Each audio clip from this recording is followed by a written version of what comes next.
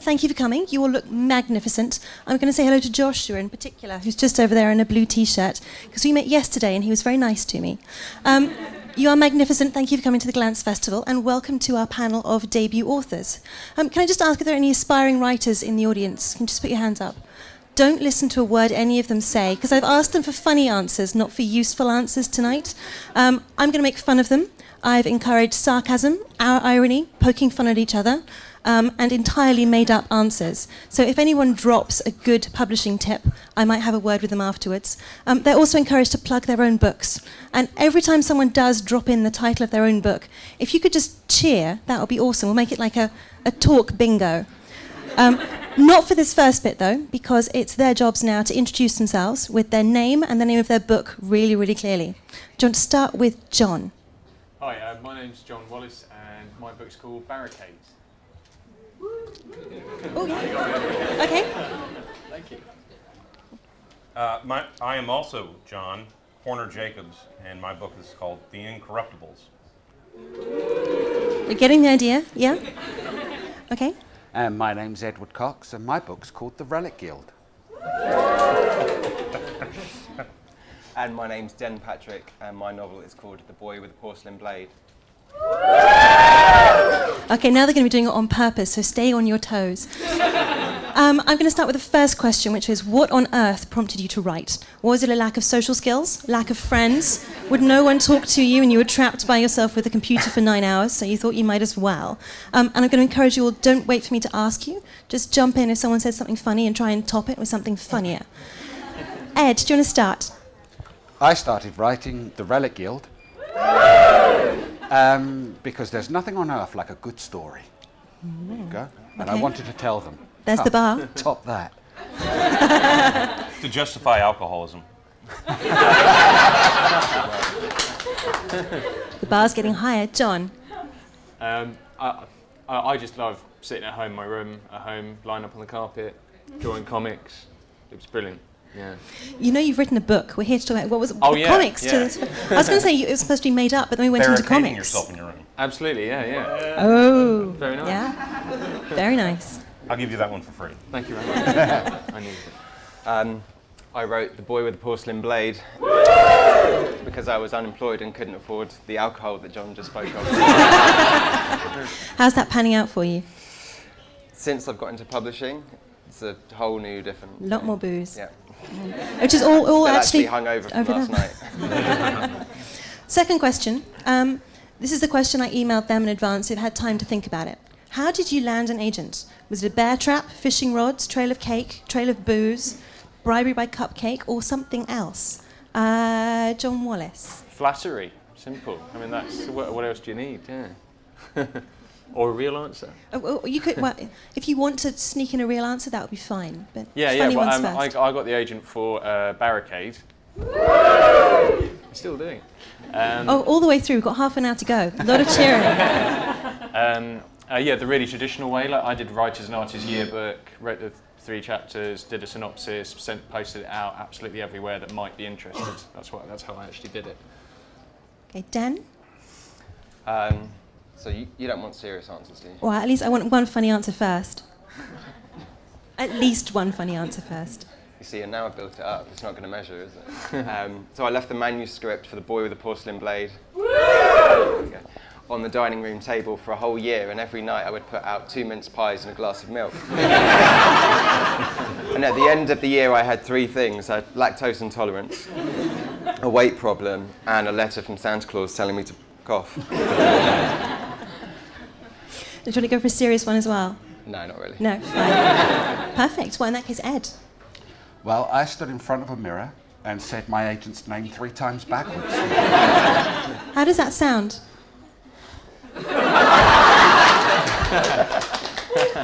He won't let me tell you. That was the psychic uplink right there, wasn't it? Check with agent. Agent says no. Move on. No, and the original version of the book, he said, no, this is terrible. Go away and make it good. So I did, and then he took me on. That's the serious answer. And John, do you want to? My answer is both serious and true. Ooh, it was okay. sort of. Is it funny? It's strange. We'll see how we go. It was from an internet flame war on a forum. And I actually ended up, through the events on the board, I'm going to tell you about what they were, getting an agent. Your agent just dived in and was like, She wasn't there, but okay. it ended with the introduction. Okay, so is that a top tip? Make arguments online. That's not good. Okay, well, the next question I think is a really serious one. Has being published revolutionized your life? I mean, clearly you're here, but does it make a huge difference being here rather than in the front row because you would have pre-booked your tickets the instant they went up online? Who shall I pick on? Ed. Okay, Ed, so we go. Thank you very much. Somebody's awake. Can I just say, that was shouted out by a lady called Heather Ivor at the back, and she's one of my ex-creative writing students. Oh, cool. Hello. And she is famous for having the biggest gob in the crowd. Well, you're going to have to answer the question now. Yes, I've forgotten what the question is, Gillian. Has being a Gollancz author revolutionised your life? Yes and no. The first one was a much better answer than the second. Yes, it has, because it's a fantastic family to be with, and everybody has been wonderful for me, especially, you know, in the build-up to the release of the Relic Guild. Whistling too. But the strange situation that I'm in at the moment is that out of all of the Gollancz debuts so far, I'm still the one who hasn't been officially published yet. So I'm still waiting to go. I'm still waiting for my turn. I've been watching these guys getting all the glory. I know, it's sad. And if you want to... Oh, you can't keep your mouth shut, can you? Go on, what did you say? Man up, okay, I'm manning up. Next time, could you say pre-order? Those are really good words. Pre-order the Relic Guild, which actually, if you like downloading, is still on Amazon at the moment for £1.99 as a pre-order. Yeah, there's really good Wi-Fi connection here. Go for it. Go for it. Yes. Right now. Okay, who should we pick on next? John's looking at me. John Hornor Jacobs is looking at me. So, has being published revolutionised your life? Well, it got me here. That's a pretty big sea change. And a lot more time by myself staring at computer screens. So that's not lack of social skills or friends, it's now because we're making you do it? Pretty much. Does that make it more like hard work? Yes, especially with Marcus starts yelling at me. Yeah, he's a tough taskmaster, is Marcus. John Wallace? Yeah, it doesn't in some ways, but it does in other ways. It's absolutely brilliant having, because I had to wait like a year and a half, so then you wait for like 9 months and absolutely nothing happens, and then suddenly there's the most enormous amount of stuff to do. And also, yeah, just reading people's opinions of your book is a big change. I mean, that is something. Because normally you've just been sat at home scribbling away to yourself in a dark room, and now actually people are actually telling you what they think, and that's a hell of a thing, and that's revolutionary. Yeah. Is that a scary thing? Are you on Google at 2 in the morning? Yeah, in some cases it's pretty scary. But in other places it's brilliant and exciting and awesome. Yeah, it's a great thing. Fantastic. And Dan, you revolutionised? So since the publication of The Boy with the Porcelain Blade, still got it. Oh yeah. Back in March, I have remained in my pyjamas until noon on every single day. I cannot state the importance of this strongly enough. Revolutionised? I think that's probably the main one, actually. Yeah. The pyjama thing is the main one. Pleased, obviously. Larger pyjama budget necessary if you go into the writing profession. Yeah, definitely. Pajama Budget is actually Pajama the name Butt. of my... Pajama Budget is actually the name of my band. Does anyone else have any band names? And can you remind? We had a panel the other day where you were talking about your Western name.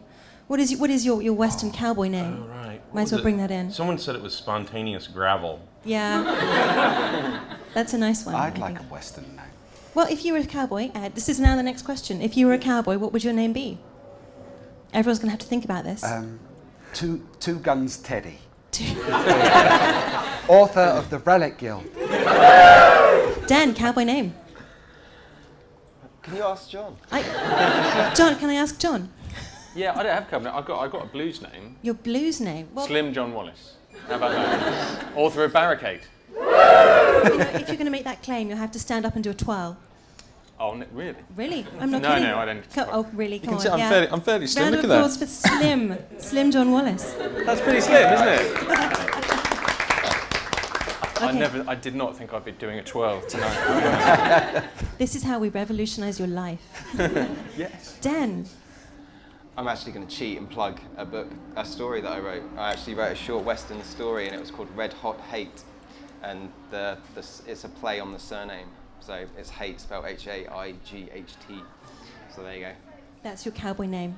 Red. You're going to be tough to call out in the bar. I've just ooze hatred at all times. So I've got a question which actually is for my interest more than anyone else's, but what's it like working with an editor? And I said in my notes to them, by all this, play this for laughs. And in a note to me, I said, I really hope it's like being a piñata, which is evil of me. I like the idea of authors just feeling like they're bashed about a lot by their editors. Is my dream true, or is it something a bit different to that? Well, my editor's sitting right there, so he could probably... Yeah, he can get you from that. He'd probably reach me with a punch from there. So nice answers then. Yes, I'm going to play this straight. It's fantastic having the editorial process and working closely with an editor, because the thing that's impressed me most about working with Gollancz is that there's a lack of egos going on, and it's all about the product, it's all about the work, it's all about making the story as good as it can be. And then after Marcus, it went on to the copy editor, Olivia Wood, who frightens the shit out of me, it has to be said. Is she in here? She might be downstairs. You might have got away with that. No, she wouldn't be here to watch me. She'd be like massively unimpressed. Or is she? Someone will come flying out and hit me in a moment. Any minute now. Who wants to go next on working with an editor? Anyone? Too scared. Go on then. So as an anecdote, my editor had a problem with the bad guy in The Boy with the Porcelain Blade. And got back to me with some, maybe we can change this, and I kind of went through about 2 weeks of like thinking it over and losing some sleep, which I'm kind of good at anyway. I think it's a prerequisite that most authors are insomniacs. And after about 2 weeks, I just went back to him and I said, no. And he was like, okay. And I was expecting this like protracted, knockdown, drag out, like, well, I think it should be like this, and well, I did it for very good reasons, and whatever. And he was just like, no, it's cool. It's your name on the front. Knock yourself out. So I spent 2 weeks staying up late, worrying myself for absolutely no reason whatsoever. And when it came to publication, did any of the reviews comment on anything, or was yours the right decision? Did you have anyone saying, wasn't sure about the bad guy, or was everyone's instinct right? The only thing the reviews really said was, it's a fantasy novel, and then it changes gears and goes into horror. So if you like horror, buy The Boy with the Porcelain Blade. John Hornor Jacobs, how is it working with... I'm aware that, again, your editor's in the front row, so you could get clobbered. But how is it working with an editor? It's a safe space, you can tell everyone. So, yeah, there's times, since I'm an American, there are these moments where people are talking to me, and I just sort of can't understand exactly what they're saying. Mm-hmm. No, time. you're just going to have to figure it out. The Incorruptibles. What's it like working with an editor? Working with Marcus? Oh, I have to answer. Yeah, you have to answer. Oh, it's a hellish, slavish relationship, and that's like on his end. It's great. It's wonderful. He's lovely to work with. Okay. Mr. Wallace, it's up to you to make my nightmare piñata story come true. No, I mean, Simon's not here, so I could... I don't think he's here anyway. I mean, I could say all sorts of things, but actually he's just really, really lovely, and I have the constant urge to hug him. I really do. Anyone who comes down and tells you that, I remember the first meeting we had, he came down, and when someone who's read your book like talks to you about the characters and what they liked about the characters, and what they liked about the book, I just desperately wanted to hug him. But I restrained myself, whereas Ed is a very big hugger and just hugs everyone all the time. Never ever met a hug I didn't like. He was telling me yesterday that he actually had an embarrassing standing up on tiptoe hug with Simon only the other day. Oh, yeah. He's like which nearly turned into something. Yeah, he is really, really huge. But I had this kind of really weird moment where I sort of turned into somebody from like a bad 70s sitcom or something. I was actually in Gillian's office at Gollancz Towers. That makes it sound very grand. Yes, and huge palatial office. And I was talking to Gillian, and Simon walked in, and I do hug everybody as a matter of course. And I turned around to hug Simon, and he's so tall I had to go up on tiptoes. And I looked at Gillian and I went, "Oh, I've got to go on tiptoes for this one." I don't know what I'm doing. Maybe I should get some editors up here and ask how it is working with authors, because maybe we've got funnier stories. This midget came along and hugged me. I don't know what's going on. Yeah. Actually, while I'm embarrassing authors, because I was given a microphone, I'm going to really freak an author out. If everyone in the room could just turn around and look at the back corner, we've got an author called Tom Toner, who's going to put his hand above his head and wave at you all. He's one of our debuts for next year.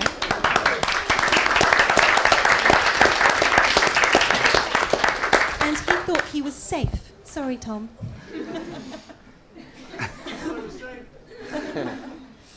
Okay. My next question is a really boring one.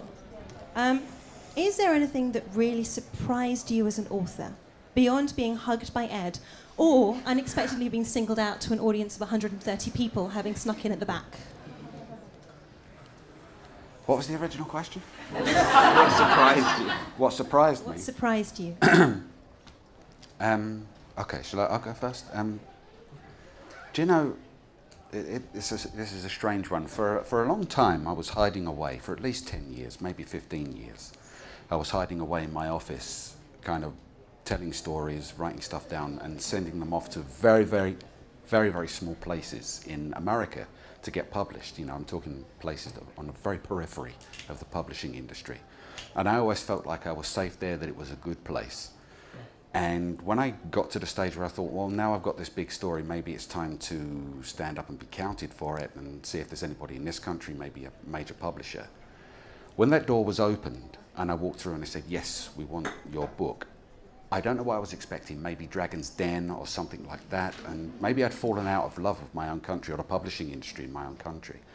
But that was the biggest surprise to me, was how special and welcoming I was made to feel when I walked through that door, and I never want to leave. Does that mean we will never get you out? Never. Never. That's it. The Relic Guild. John Wallace, anything that surprised you? It surprised me how long the joy of it all has lasted. It's so happy. It just makes me feel so happy still, just to be like a published author and to like be with all these guys. I know that sounds a bit cheesy, but it genuinely does. It's such a thrill to be able to say like, oh, I'm an author. Because my wife always used to say, when people used to ask me what I did, I used to go like, oh, I'm a communications officer for this charity. And my wife used to say, why don't you ever say you're a writer? That's what you are, you're a writer. And I go, no, I'm not a writer. But now I can actually say it, and it feels great. Okay, who wants to go next? A very weird thing for me is that my daughters they really want to read my books. And, you know, because there's some adult content in the Interruptibles, and I'm always, thank you. I'm always sort of like, you know, keeping track of all the copies in my house just to make sure that, you know, they haven't really got in there and snuck off and started, you know, pawing through it, which I totally would have known. So the main thing that I've noticed since the publication of The Boy with the Porcelain Blade is that other writers now approach me for advice, as if I know what the hell I'm doing. And I can assure you I really don't. I've come to you for advice. Sucker.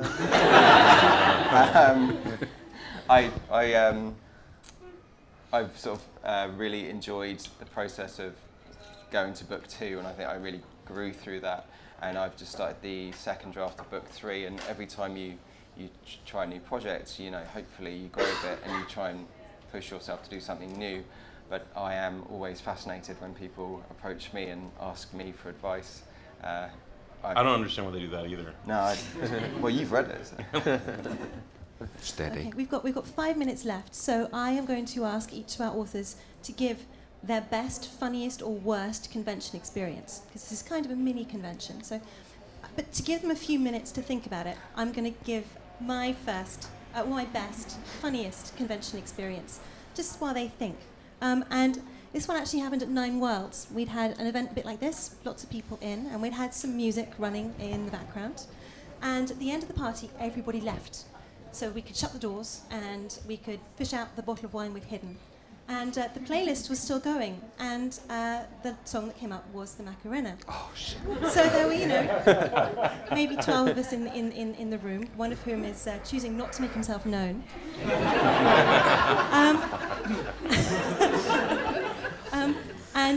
Yeah, we might have spent some very, very happy time just sort of in the room by ourselves. After the event, everyone's a bit more chilled out, dancing the Macarena, and it was absolutely awesome. So it wasn't readers, it was just that, all of us together, having a really great time, doing something kind of silly, and really, really enjoying it, which is kind of what events should be, and what I hope all of you get from this event. So... I know mine, okay. right at the top. So I have in the States I have a sort of post-apocalyptic book out, and I went to a convention to promote it, and it was a film fan fest, so it had a large film track, and all the Walking Dead, the actors from The Walking Dead were there, so there was millions of people either cosplaying zombies, like gooey zombies with like contacts that were like, if you got in the elevator with them, it was really uncomfortable. But the hotel that it was at was a huge, sprawling, sort of hot place in Louisville, and they had scheduled a wedding at the same time.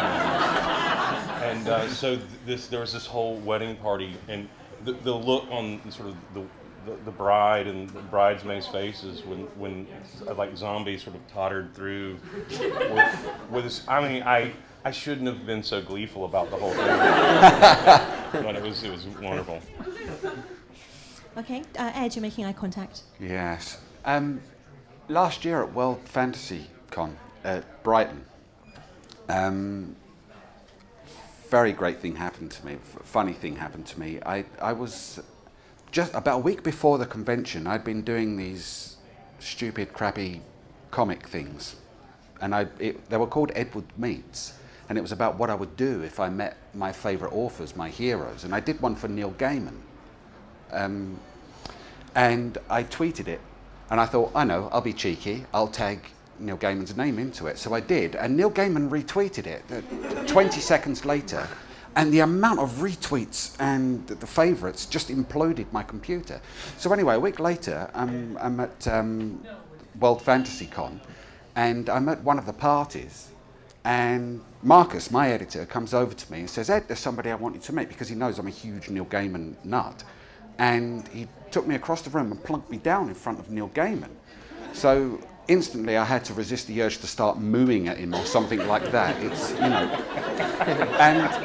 But... Oh, you laugh, but it's easily done. But then Marcus said to him, Neil, this is Ed, and explained who I was, and he wrote this comic for you that you retweeted the other day. And he remembered it. And then Marcus had the bright idea and said, would you like to reenact it with Ed now? By this time, I'm face down on the floor. It's Neil Gaiman. So we reenacted it. Only the embarrassing thing about it is that he actually remembered his lines, but I forgot all of mine. So that was the kind of good moment. That was a great moment. Okay, who's next? I don't think I have an embarrassing story, but I do have, also from World Fantasy Con, but on the Sunday night, and I was very kindly invited out to dinner by Gollancz, and I sat down at the table and found myself sat next to Patrick Rothfuss, and on the other side of him was Scott Lynch. And this was before the publication of The Boy with the Porcelain Blade. And it was just, I had complete imposter syndrome. I was just sat there and they were just, you know, chatting away about Kvothe and Loch Namora. And I was like, what am I doing here? This is so I did the only thing I could do, and I ate a lot of barbecue, was it? Yeah, something like that. Yeah, a lot of Brazilian steak. A lot of Brazilian steak, yeah. So yeah, imposter syndrome. But unfortunately, I didn't have to recite any lines to Neil Gaiman. Oh, I didn't. I just mooed at him. John, no pressure. Last story. I had, it's not a convention thing, but it was at the Orion party, actually. After there was a sort of big Orion party, and then afterwards a lot of us went back to the pub. And I'm not very good at like circulating at these. It was a huge barn of a place by hundreds of people there, And afterwards, I was sort of saying to my agent, like, oh, I didn't get to meet Adam Roberts. I saw him there, and I really wanted to say hi, but I don't know, I just didn't feel like I could just get there. Anyway, my agent, who had perhaps a few drinks, said, don't worry, I'll go and get them for you. So he disappeared, and for a really long time. And then for about an hour later, he came back with this guy. But it wasn't Adam Roberts. And I was talking to this guy, and I was chatting away with him, and I go, oh, this is fun, this is great, this is all good. But I thought, I don't know who this bloke is. So eventually I just had to ask, sorry, what's your name? And he said, oh, I'm Alistair Reynolds. I went, oh, it's Alistair Reynolds! I did make that sort of very high-pitched noise as well. It was really embarrassing. But it was, and he was just lovely as well. So I've still got to meet Adam. But well, Adam is downstairs. I'll get him for you in a minute. Actually, how long will that take? Actually, Adam and Al Reynolds are downstairs, so you can see them later if you want. And Patrick Rothfuss is on the floor. So I'd like each of our authors to give their name and their title again. And if you give them a really big cheer, because they've been fab. And once you give them all a really big cheer, we'd like a big round of applause for you, because you've been fabulous. So do you want to start with John, and we'll work our way back down? oh, what am I saying? Yeah, your name and book title. John Wallace, Barricade.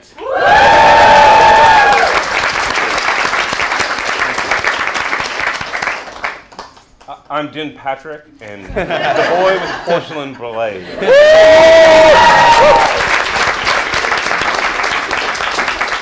I'm John Hornor Jacobs, the Incorruptibles.